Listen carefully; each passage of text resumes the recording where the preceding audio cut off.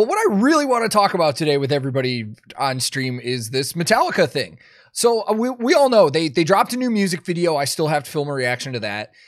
They announced a new album. They announced a world tour, and I haven't really read up on a lot of news, but a friend texted me last night and said, "Did you see that Metallica's VIP tickets are $7,000?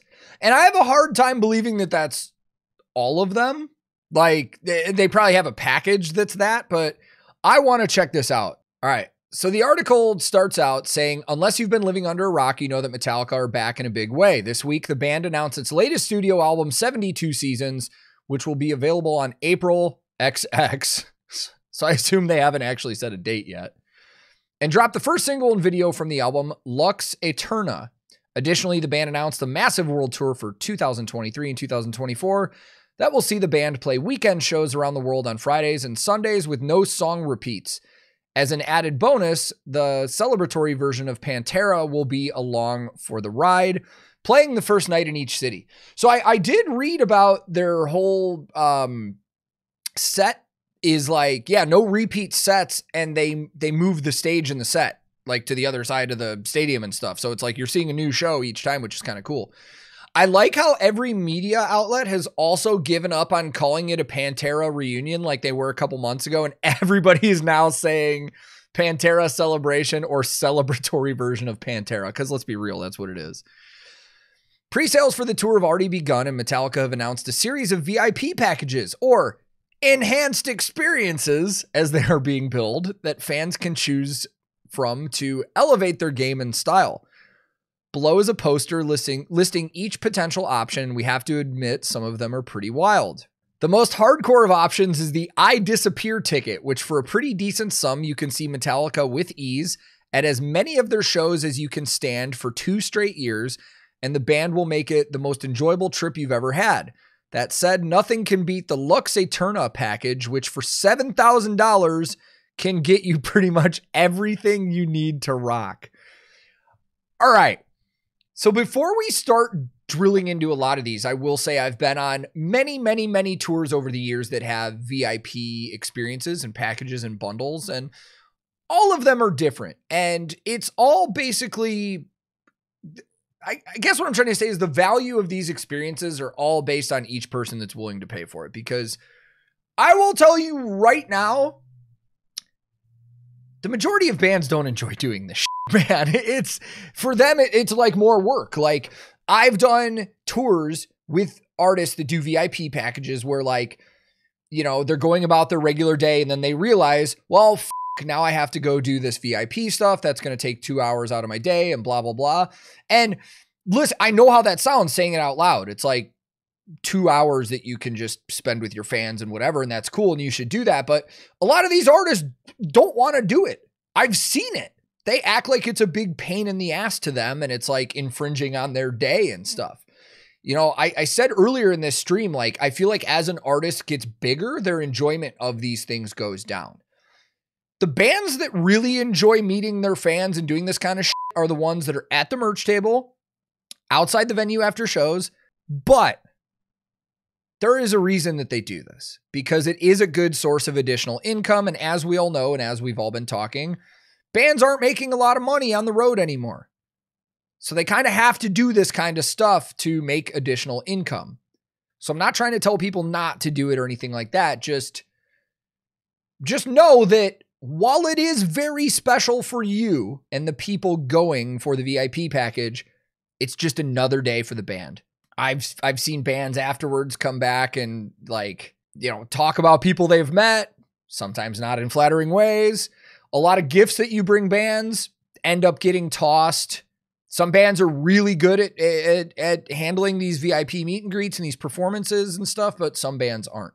And the other thing too is that sometimes these VIP packages, a lot of shit goes into it, and the band and the promoter are making extra money, but nobody else is. And I don't mean this to sound as though I feel I deserve something, but there have been times where I've been parts of tours that do a VIP package that includes like a private acoustic performance before the show, where all the fans get to do a meet and greet. And then there's a room that's been set aside where there's like a small stage and a little PA, and the artists will get up and perform for a small crowd. The artist isn't setting that all up themselves. The crew is. So on tours where I've had to do that, I've had to go set up the microphone and the stand and everything and get everything ready for that show and set up the pedals and all that stuff. And then our front of house engineer has to set things up. And then the VIP manager that does all this has to set that up. We don't get any more in our salaries from that. So there's a lot of additional work that goes on a lot of other people to make these VIP things happen sometimes. But it's extra income for the artists. But anyways, let's continue into these packages here. So the first one that's on the list is the Nothing Else Matters Snake Pit Experience. Ranges between $3,200 and almost $4,400. Price includes ticket to both shows in the same city. Prices vary by market. Wow, these look okay. So this is per person. $3,200 to $4,400 per person. The Nothing Else Matters Snake Pit Experience includes one backstage meet and greet experience with 2 members of the band, not even the full band, 2 members, which includes a photo taken by the tour photographer and a group conversation with members of the band. Band members will vary show to show. So if the tour photographer is taking the picture, what most likely happens on something like this is that they take the picture, they give you a card with a link and a unique code on it, and then you go to a website like within 24 hours later and you find your picture and just download it. So obviously you're not taking it with your phone. Sometimes I've been on VIP tours where they don't even give you a unique code. They just give you a link to all of the photos of all of the VIP photos that have been taken for the tour. And you have to dig through the whole thing and find your fucking picture. One production tour led by a Metallica crew member and an onstage group photo. One ticket to the Snake Pit, an exclusive standing section located in the middle of the stage for both shows in the same city. Party with other Metallica fans both nights at the official Black Box pre-show lounge, which includes 3 complimentary beverages as well as appetizers and bar snacks. 2 limited edition show-specific posters. 1 autograph set list featuring all of the songs played at both shows. 1 commemorative city-specific concert ticket. 1 limited edition Metallica merchandise item.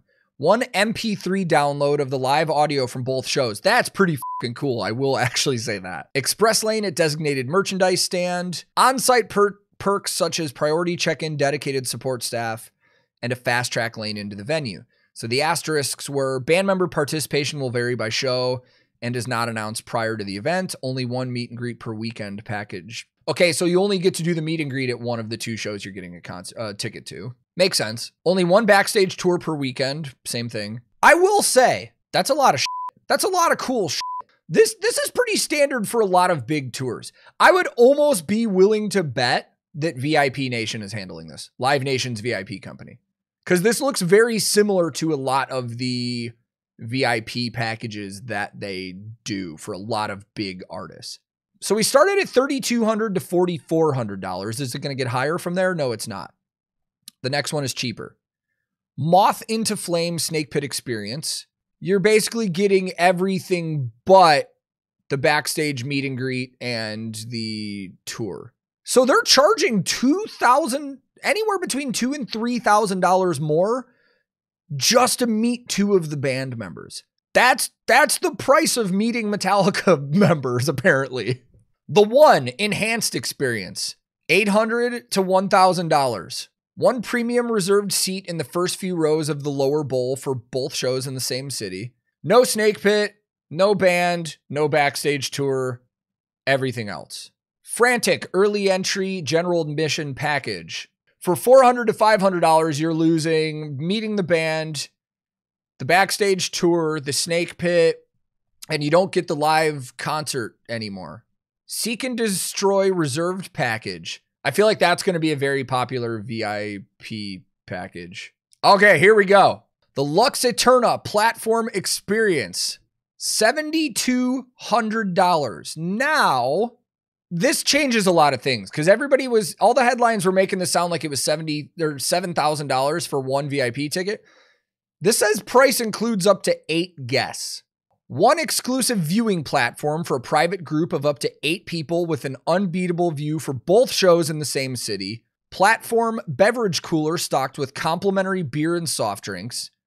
Access to the official Black Box pre-show lounge, which includes 3 complimentary beverages as well as appetizers and bar snacks.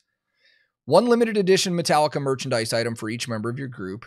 Pre-order your concert merchandise and have it delivered to your platform. On-site perks such as priority check-in, dedicated support staff, and fast track.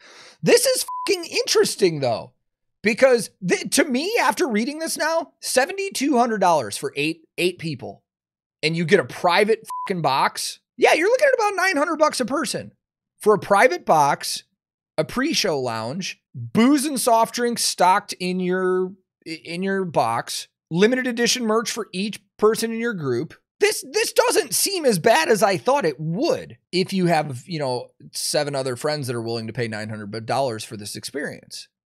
But the other thing about this experience package is that there's no meet and greet. There's no MP3 download of the actual show. There are things missing that are in the other packages that I figured for $7,200 would probably be included. The raised platform will be at the base of a production tower encircling the stage on the stadium floor, situated less than 75 feet from the stage itself. The viewing platform provides easy access to the GA standing area as well. Now, this isn't very like the way that I was reading it. So you got to really think. I think when people are reading this, they're thinking like a luxury box. You think about like a luxury box at like an arena for like, an ice hockey game or something where it's enclosed. There's a bathroom. There's all that stuff. Keep in mind, this says exclusive viewing platform. I have actually gone to a show as a guest and had an experience like this. The U2 360 tour. A band I was working for at the time had an extra ticket. They asked me if I wanted to go. This sounds like exactly what that was. It's literally a riser. It's just riser decks that they have put somewhere. So you're probably still exposed. You're around everybody else. You're going to have to go use the GA bathroom, stuff like that. It's not like a private box. It's just a raised viewing platform. So let's look at the asterisks. So we read the first one. Subject to local alcohol compliance rules and restrictions, of course. 1 cooler per platform. Restocking prohibited. Guests must be over the legal drinking age to consume alcohol. Concert merchandise will be charged to a single credit card based on items and sizes selected by the group ahead of time. Group host must remain the same, but the additional group guest can differ between the 2 weekend shows. Oh, so, okay. So if I bought this package for $7,200, I could bring 14 different friends and split that all up. So now you're talking splitting $7,200 up between 15 people. You're talking $500 a person. That's really not bad. If you got 15 friends or 14 other friends, the more I read, it's not as bad as I was led to believe it was going to be. Especially this whole thing where, we know how the internet is and everybody gets clickbaity, and this whole Metallica's charging $7,000 for a VIP experience. Well, if you do it right, it ends up being $480 per person. That's really not that bad. Considering just a lot of people are probably going to get one individual ticket for over $480 for a lot of these shows. Oddball brings up a good point in chat. The $7,000 package is definitely designed for companies to buy for their better customers, like getting a skybox for sporting events. Plus, it's a nice write-off. Yeah, absolutely. I bet that's what that's going to be used for. That's going to be local companies that are bringing guests, and then they're going to write it off as a business expense for sure. But if you are a normal person, that package doesn't seem as bad as I was led to believe it was by some of the headlines from these articles. Like, they made it seem like it was $7,200 per person just to get a Metallica VIP. And that's obviously not the case. You can split that between the people that are going. But for me personally, like as a music fan and a metal fan and stuff, I'll be honest with you guys. Like I couldn't afford any of that. Realistically, I couldn't even afford one of like the $600 to $800 ones, even if I was a diehard fan. Like I said, I'm a fan of Metallica, but even if this was like one of my all-time favorite bands, like If it was like In Flames or Nine Inch Nails or something doing like this, I still would not be able to afford that. And that's the discussion that a lot of you guys have brought up and that we've talked about is some of these big bands have just become like bands for older, wealthier people. Like it kind of takes out, and I'm not trying to suggest that none of these people are fans of the band. They probably are, but I feel like it kind of takes away some of the authenticity of the true fans being able to actually go to the shows. The tickets themselves that we saw like the 2-day tickets for like $225 a piece. That's not bad. Now, after the actual on sale goes tomorrow, especially through fucking Ticketmaster, I'm curious to see how much those get bought up and resold for. The average middle class person is getting priced out of events that they actually really want to go to. Now they could probably make it happen, but they're going to be using credit, or it's like going to be the one big thing they do a year. And with Live Nation running this entire thing, I'm curious to see what's going to happen when tickets go on sale and what the upcharges are going to be for even VIP ticketing. Because I personally don't know if they're going to have like service fees and all that stuff on top of VIP ticketing. They might.